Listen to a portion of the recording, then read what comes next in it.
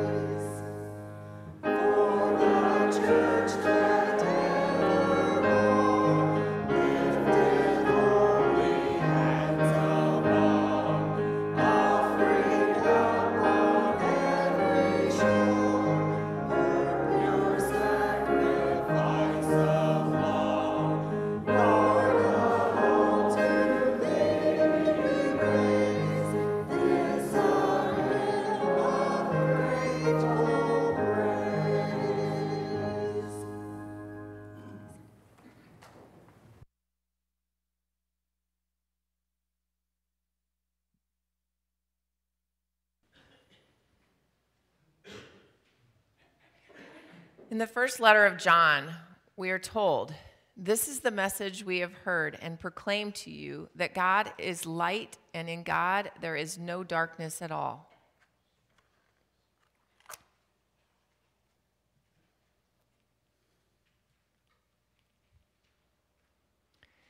If we say that we have fellowship with Jesus while we are walking in darkness, we lie and do not do what is true. But if we walk in the light as Jesus is in the light, we have fellowship with one another, and the blood of Jesus, his Son, cleanses us from all sin.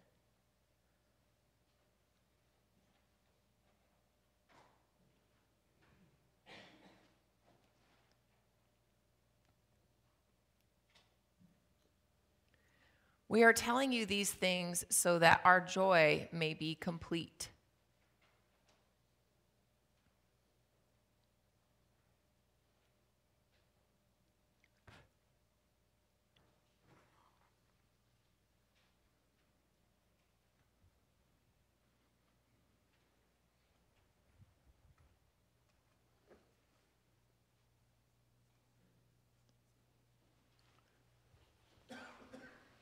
would you join me in a responsive morning psalm? Psalm 133 is one of the shortest psalms in the Bible.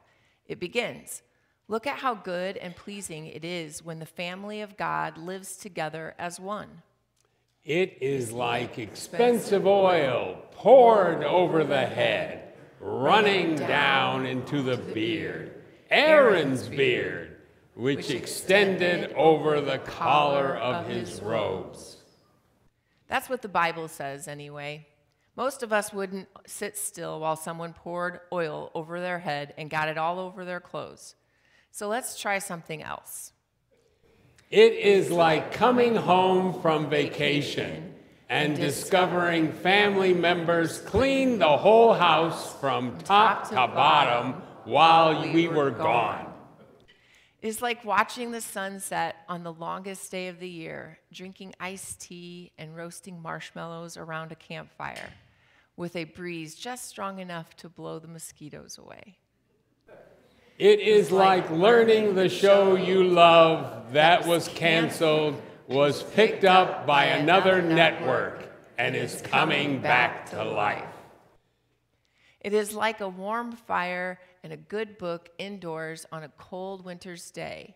And this next one comes right out of the Bible.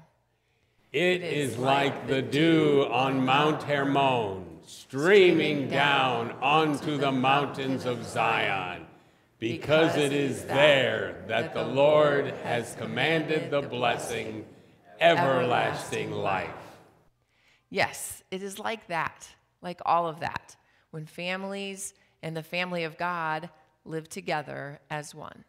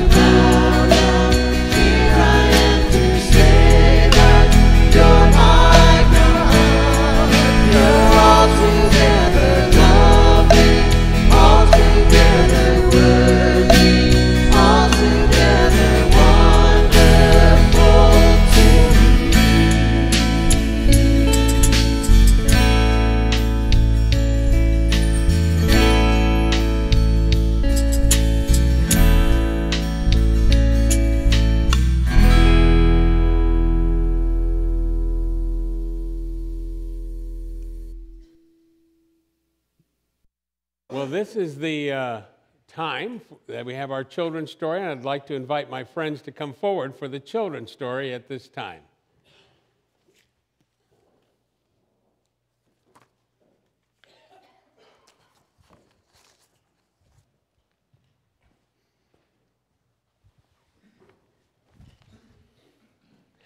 Well, let's fold our hands into our Bibles.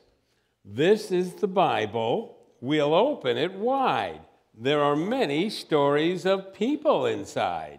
Big people, little people like me and you. We'll listen carefully to hear what they do. Well, today's story is called When We Share, Everyone Has Enough. Now, the friends of Jesus came from different places. Some were rich and some were poor. Some owned businesses. Some worked hard for those who owned a business. Some had children. Some didn't. But they came together to worship God, sing songs, to remember Jesus, and talk about how someday Jesus will come again. They also came together to eat meals. They brought different kinds of food and put it on the same table, and then everyone would eat. The friends of Jesus learned to share with each other. They wanted to make sure that everybody had enough, no matter how much money they had or how many things they owned. We still try to make sure everyone has enough. We share food at church meals. We collect money so we can share food with other people, some who live close to us and some who live very far away. We are all the friends of Jesus, and we want to share like Jesus. And our Bible verse is, the believers devoted themselves to the apostles' teaching, to the community, to their shared meals, and to their friends. Now, we're going to be having the Lord's Prayer next, so you can help me with the Lord's Prayer, okay? Yeah, I know. All righty. Ready? Our Father, who art in heaven, hallowed be thy name. Thy kingdom come, thy will be done, on earth as it is in heaven.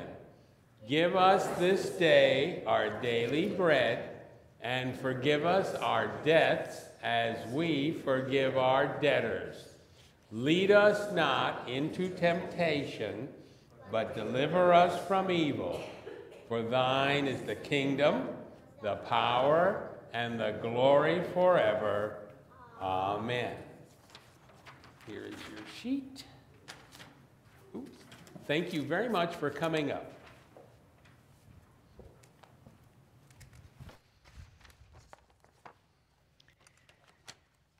Today I will be reading from Acts chapter 4. The community of believers was one in heart and mind. None of them would say, "This is mine," about any of their possessions, but held everything in common. The apostles continued to bear powerful witness to the resurrection of the Lord Jesus. And an abundance of grace was at work among them all. There were no needy persons among them. Those who owned properties or houses would sell them, bring the proceeds from the sales, and place them in the care and under the authority of the apostles. Then it was distributed to anyone who was in need.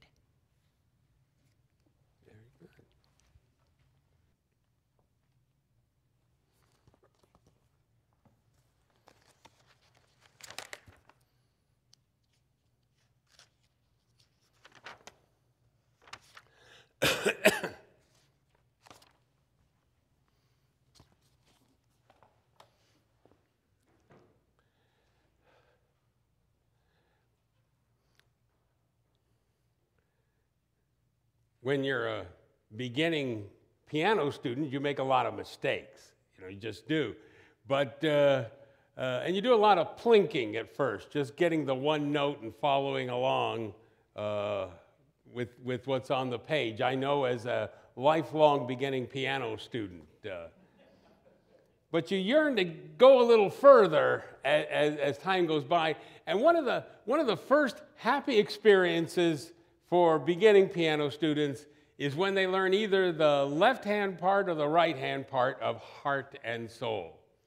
You know what I'm talking about? You know, a little four-chord thing going here, and somebody starts going dun dun dun dun dun dun dun dun dun dun. And I remember very clearly finding one of the piano rooms at Laverne College back in 1972 in the old days, and practicing just making some noise, you know, getting that going. And then one of the students, another freshman, he was a Japanese student who didn't have much English yet, and he was an extremely accomplished musician. And he just accepted that I was doing those chords, and he began to plunk out the right-hand part of Heart and Soul. And what is wonderful is no matter at what level you're proficient, you begin to make harmony. It is very simple harmony.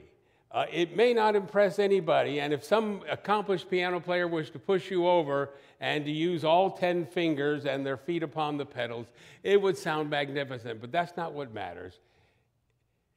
Harmony is happening, and it often happens between people very disparate. Now, the song, Heart and Soul, was written by two people that couldn't get along together in normal life. Hoagie Carmichael, a Hoosier, wrote the music.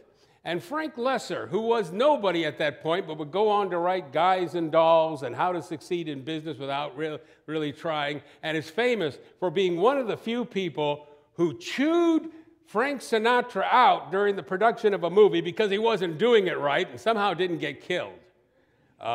He just didn't get along with anybody, but they got along long enough to make this song for a movie, because in those days, if you belonged to a studio, you did what you were told. There's words, as most people don't know, to the song. Heart and soul, I fell in love with you, heart and soul, the way a fool would do madly, because you held me tight and stole a kiss in the night. Heart and soul, I begged to be adored, lost control, and tumbled overboard gladly. That magic night we kissed, there in the moon mist. And there's a little more. I don't know if I feel like singing it. I may sing some more of it later. But it kind of actually, the song illustrated some of what's going on in the scripture. Heart and soul.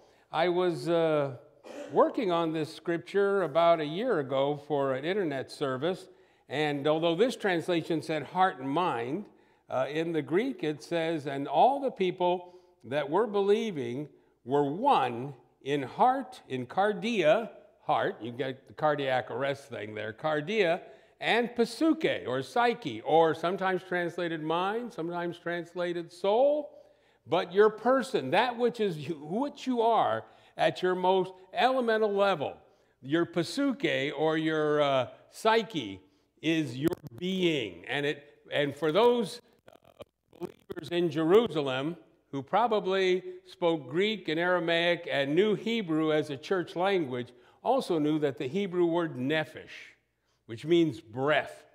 You know, if you don't have breath, you're not a person.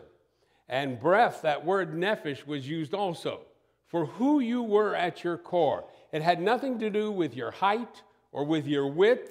It had nothing to do with what shape you were in or how much your knees hurt in the morning. It's who you are essentially as a being. And they were all together in heart and soul.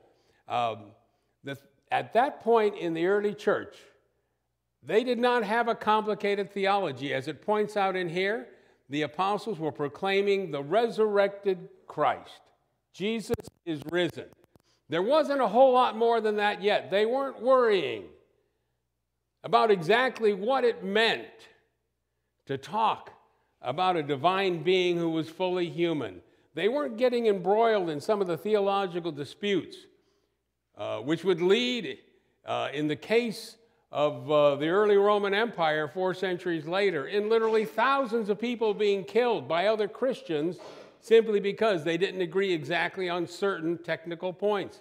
There was no Spanish Inquisition yet, and there weren't people on TV and social media telling us who are Christians and who aren't because of this or that or the other.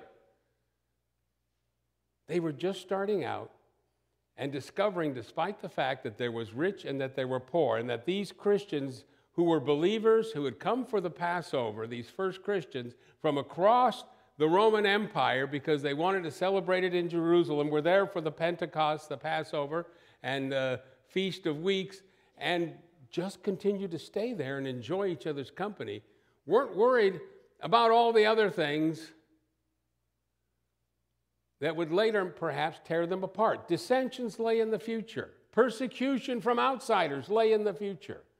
But right now, they were simply gathering together and eating. It was like they were having the Union Center fish dinner one day and the chicken and noodle supper the next day. There was always something to eat. It involved a community effort, and it was great joy to be together, heart and soul. That heart and soul also called to mind the essential confession of faith from Deuteronomy, where it says in the Shema, "Hear, O Israel, the Lord your God, the Lord is one. You shall love the Lord your God with all your heart, soul, mind, and strength. With your whole being, you shall belong to God." Well,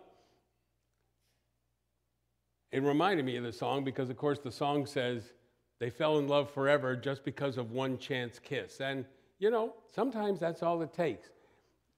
Falling in love means a glance or a moment, and then a lifelong relationship. And it's not simply meeting somebody and getting married. It can be how we're attracted to a subject, to a certain type of flower, to a hobby, to whatever it is that attracts us.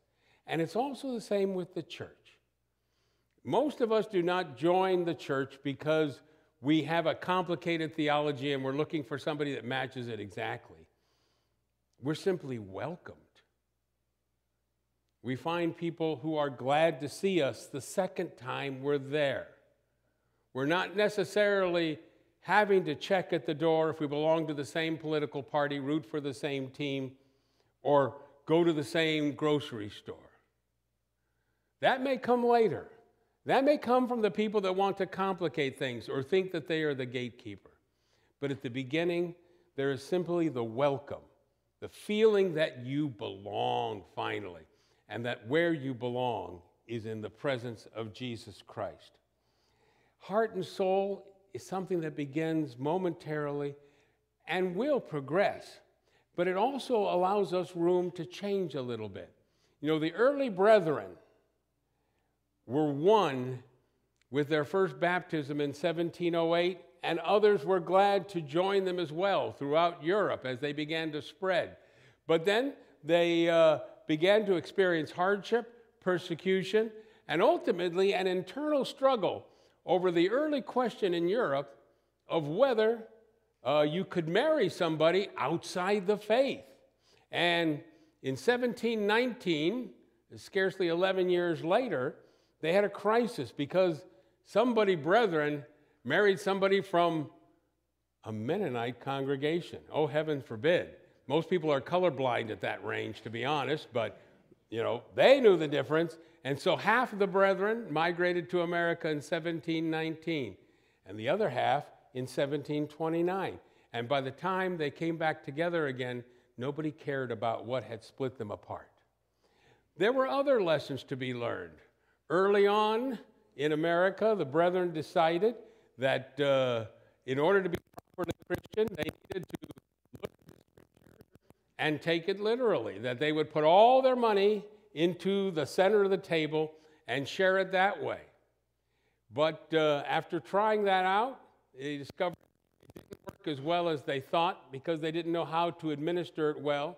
and they began to simply care for each other all the time to make sure there was nobody in want or in need, to know each other well enough and to love each other well enough that they were aware of who needed what at a certain time.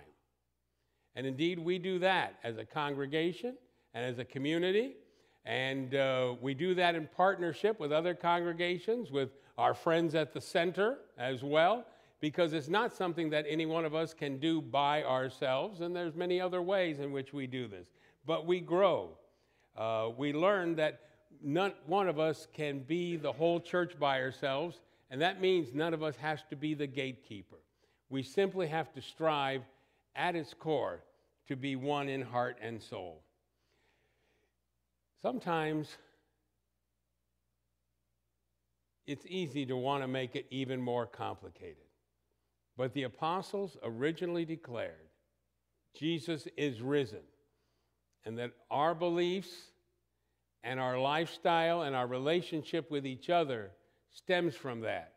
We are one in belief and practice, but the practice and the belief are centered upon our love and our care for each other. It means that, in a way, our life is like that song. We begin to plunk out on the piano the basic notes, searching for the harmony, learning from each other, and our song begins to grow more complex as time goes by. But it also becomes second nature, so that sitting down at the keyboard or looking at our checkbook and figuring out what goes where, including who we can serve and how we can bless others, becomes second nature, because we began by pouring our heart and soul into it until our love becomes such an essential part of us, our love for Jesus and our love for each other, that it is the most natural and normal thing in the world. I may not have progressed very far on the piano in all the decades since 1972. Trust me, a few of you heard me play. But I feel like with your encouragement and your blessing, that I certainly have learned more about what it means to be a faithful follower of Christ, not by myself, but with all of us together. And thank you very much. Amen.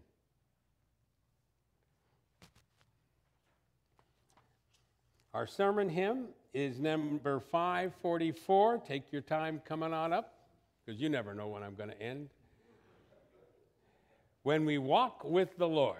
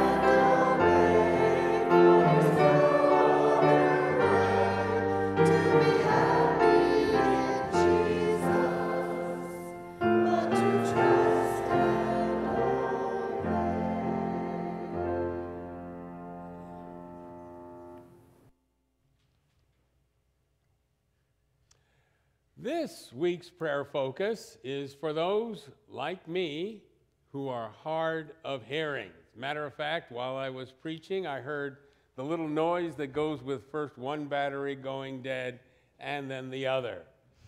So you're welcome to say whatever you want to me about the sermon. I won't hear you. But please pray this week for those of us who, despite our hearing aids, struggle to hear, as well as for our families who put up with the fact that we simply do not hear very well, even with hearing aids. I was trying to remember what I said about this topic last year when we also shared as our prayer focus the hard of hearing. I probably called to mind Garrett Morris, one of the original cast members of Saturday Night Live, who would provide shouting that underscored the reading of the news for the featured weekend update. It was a parody of local stations who at that point were just beginning to use sign language for the top story of the evening. This was before the day when everything was closed captioned. And Garrett Morris, while somebody would read the final story, the top story, like Chevy Chase would say, our top story tonight is Generalissimo Francisco Franklin is still dead. And trust me, that was funny 47 years ago. And Garrett Morris would say, our top story tonight, in a little bubble towards the corner, and et cetera, et cetera. I would have also mentioned last year that you don't have to shout to be heard by someone like me. Just talk clearly and in a consistently lower pitch. It really helps. And please, most of all, have patience with us. We're hard of hearing, but we really care about what you're saying because it's important. Thank you. Excuse me. Our offering statement. What do you say the day that scripture comes from, Acts 4, and we're reminded that believers sold land and other possessions and laid them at the feet of the apostles, that no one in the fellowship should go hungry? Squirm a little from the guilt, or resolve that we're all growing in discipleship and will continue to seek ways we can help the less fortunate? Maybe the second option. And while we're at it, let's celebrate the many ways we impact this church, the community, and the world through our giving and sharing. Let us pray. Christ, who gave all, bless us in our giving today, that we may continue to see all humanity as our family and seek to bless all and serve all through our offerings in discipleship to your world. Amen.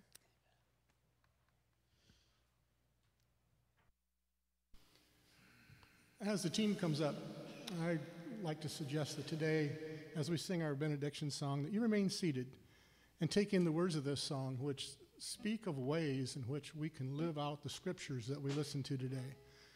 For us, that can seem really strange to think that we could actually live like that, and it would be great.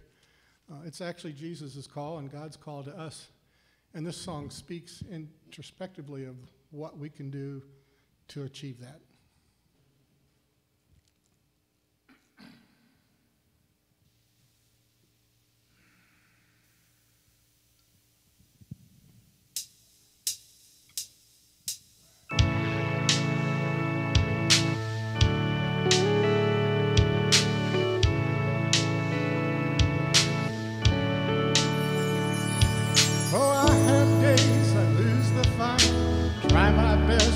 Just don't get it right.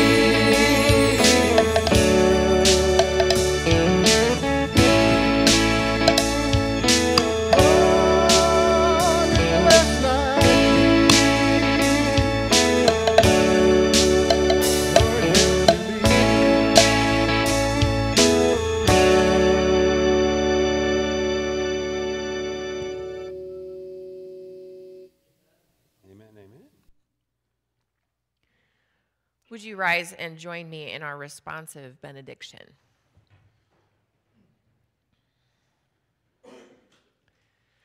The risen Jesus said to Thomas, "Have you believed because you have seen me?" Jesus said to us, "Blessed are those who have not seen and yet have come to believe." And with Thomas we say, My Lord